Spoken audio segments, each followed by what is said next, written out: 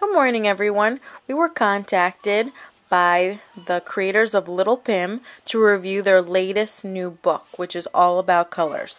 The book is written by Pimsleur Levine, who is the actual creator of the video.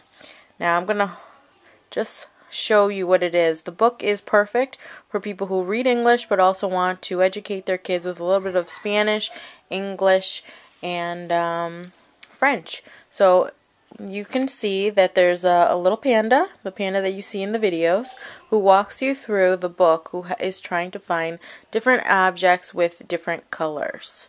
So the first question is, Little Pim is looking for things that are in red. So please help him find something that's red. So you open up these flaps, and as you can see in the flaps, they have English, Spanish, and French for you to go through one by one with your child. So in this one, it's the balloon. See, a red balloon. It is really cute. I love how it's in really bright colors.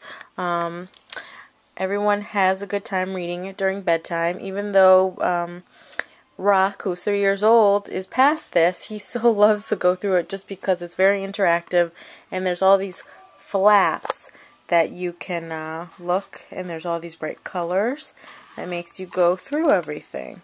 So really, really cute. And I'm going to show you a little fun that we have with the baby. But really good find. I like it, and I think you guys will have a good time going through it with your kids. Bye-bye. He's looking for things that are red. Rojo. Rouge. Can you help him? What color is this truck? What color is that? X? Oh, what color is that balloon? Red. C. A red balloon. Good job. Little Pim loves this little red balloon. Can you help Little Pim find two things that are yellow? What is yellow? What about this banana? Oui.